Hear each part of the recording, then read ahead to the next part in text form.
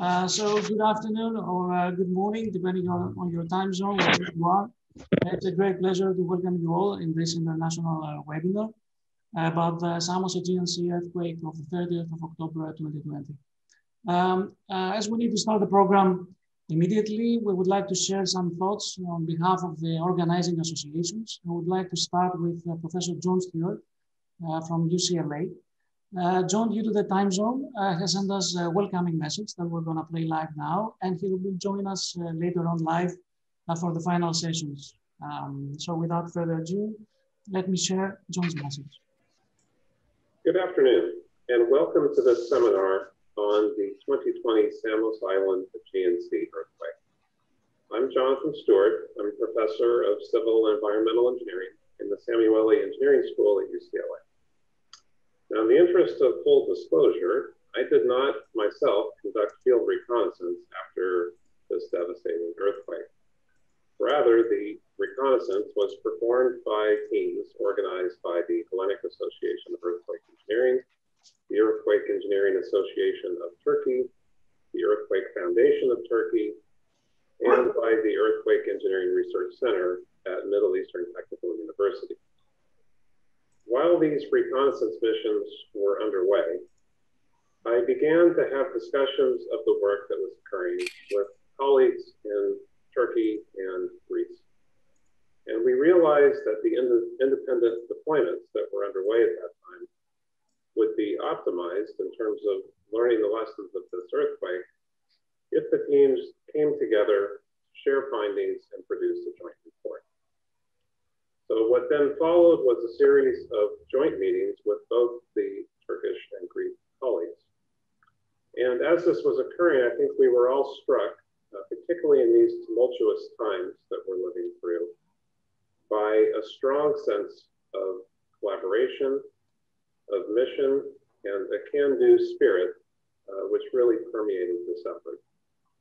We were determined to do our best to integrate the data, interpret the available field evidence in a collective manner, with the ultimate aim of turning disaster into knowledge, which ultimately is what we're all about in our reconnaissance activities. So this effort produced a comprehensive report that was published, I think, in a reasonably timely manner, 2 months after the event on December 31st of 2020. The publication is by the aforementioned professional societies, as well as the Geotechnical Extreme Events Reconnaissance Association and Earthquake Engineering Research Institute in the USA. I do want to acknowledge my colleagues under Cetin at METU, George Mylonakis and Tassos Sextos at the University of Bristol, who worked tirelessly on the coordination of the report and the organization of this seminar. I also want to truly express my appreciation to the leads of the various chapters in the report, with whom I had the pleasure of working, as well as the contributors who really made this report and in fact this seminar possible. We should also thank the funding agencies that supported the field reconnaissance and also the publication of the report.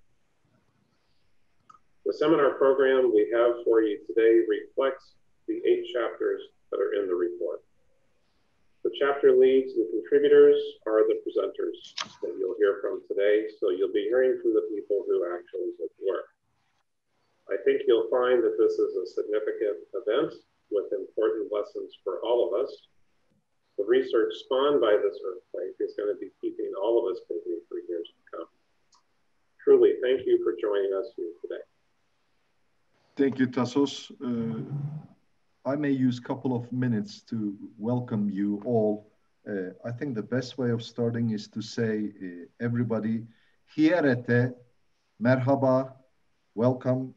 So the exciting part of this webinar to me is that we all gathered together on a Saturday in our busy schedules to discuss something technical about an earthquake reconnaissance. Moreover, I am excited, and it is quite unusual that before the end of the webinar, I declare that we achieved our goal, which is to get together and discuss something in a joint manner.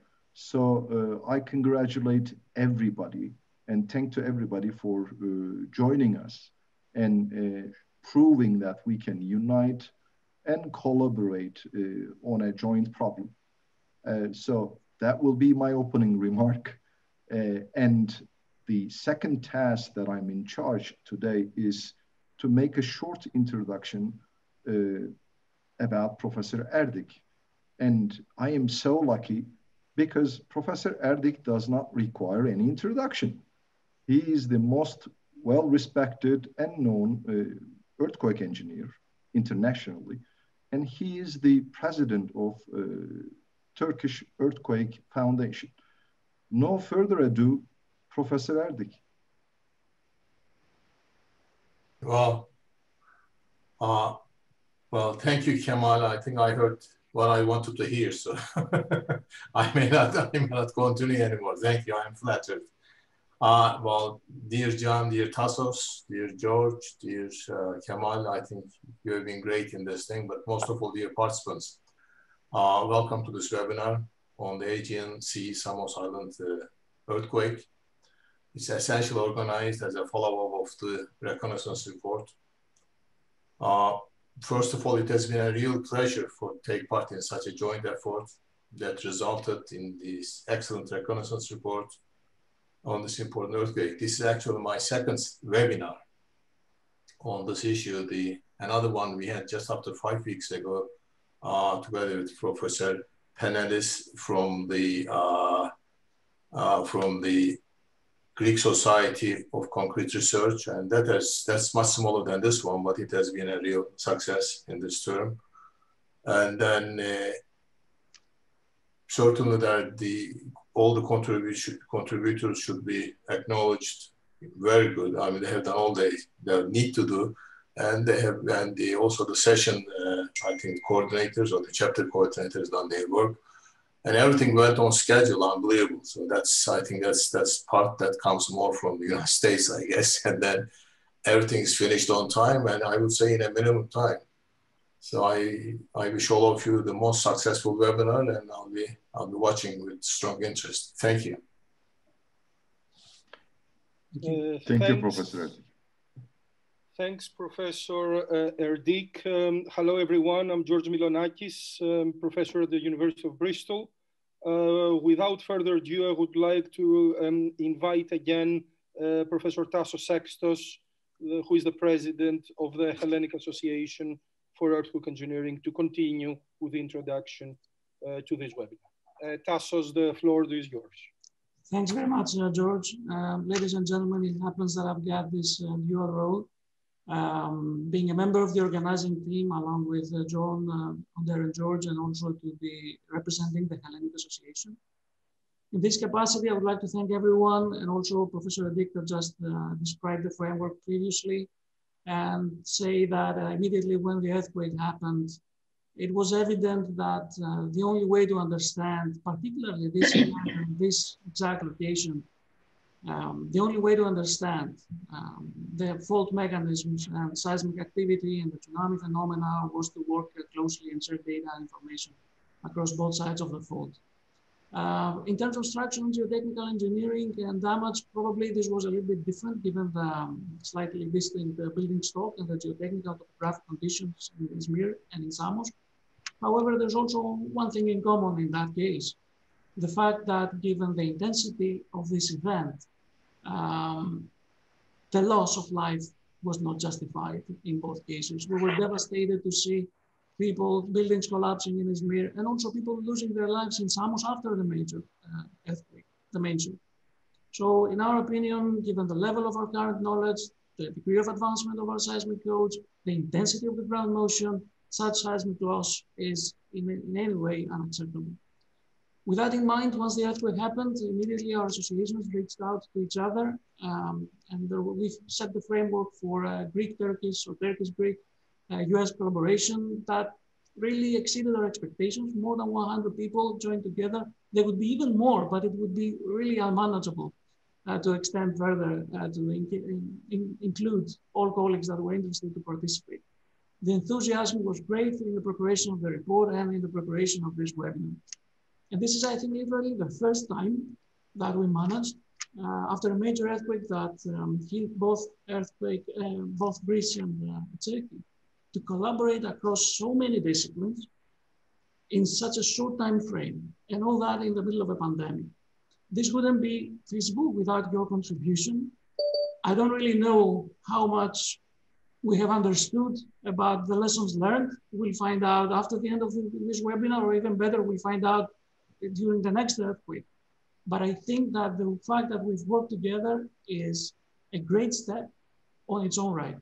So let us use this webinar as a platform for sharing ideas, data, good practices, policies, improving our codes, and building upon the network established so that we can collaborate in an even more organized way, an extensive way to mitigate seismic loss. On behalf of the Hellenic Association of Earth Engineering, we are delighted to have been working with you, and we welcome everybody and all international attendees to this exciting new event. So further on, I would like to introduce Professor Siyahi, President of the Earthquake Engineering Association of Turkey. We are very, very pleased to have with us today, and the floor is yours for your individual comments. Thank you. Okay. Thank you, Tassos. Good afternoon and cold and rainy day from Istanbul. Dear doctors, Erdik, Stewart, Sextos, Tassos, and all participants from Turkey and Greece. I would like to say welcome to all on behalf of Earthquake Engineering Association of Turkey, and thank to each and every one of you for being here with us today. Before we get started, I would also like to express my sincere appreciation to those organized this webinar, and great job, Dr. Cetin, Dr. Milonakis, Dr. Stewart, Dr. Sextos, and all. Maybe briefly, I want to say and introduce about EEAT in briefly. EEAT was established in 2009, and it's NGO which gathers engineers, professional working on earthquake damage and loss mitigation. And members of EEAT constitute of engineers, earth scientists, architects, urban planners, and social scientists. And currently we have 10 institutional and 233 individual members. And in today's webinar, we will focus on the Aegean Sea earthquake of October, which caused significant impacts on both sides of Aegean coasts. We will be learning different aspects of this earthquake during the next few hours. Well, I don't want to take too much of your time, and I hope today's webinar will